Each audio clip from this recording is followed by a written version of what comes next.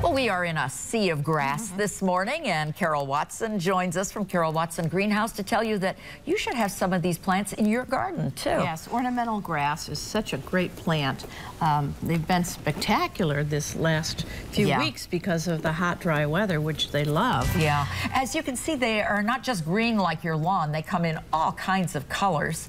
And some of them, the ones that you have here on the end, boy, they get really tall, Carol. Yeah, you can get up to a 9-foot grass. Holy even cow. Here in central New York. Yeah. And they do have a lot of color. The one over here, Laura, with this pretty seed head. Yeah, that's beautiful. That's my favorite. It gets a lot of red, which I'm not sure we're seeing yet. And the seed head is very wispy. Yeah, so, it's quite, it is quite pretty. graceful. It's a nice grass. This one is supposed to be black. Which it's kind of young. Yeah, it's kind of young, so it's not quite there. It's kind of dark brown but we're getting, now. Yeah, we're getting some color. Yeah. And a lot of them do turn brown for the season. Yeah. This one is brown all the time. Yeah. Now, we should say that, you know, if you're mowing your lawn, they tell you to cut it down pretty short for the end of the season.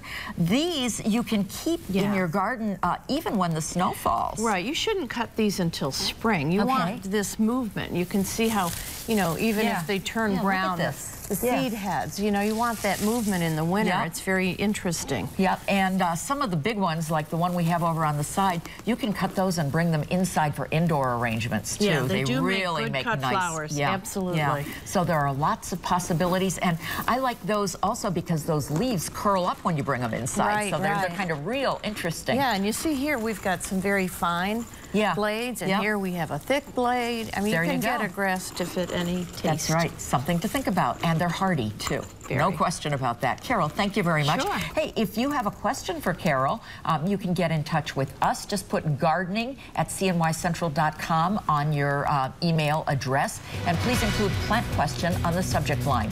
And if you want to talk to Carol, well, she's down in Lafayette. There's her phone number and her website.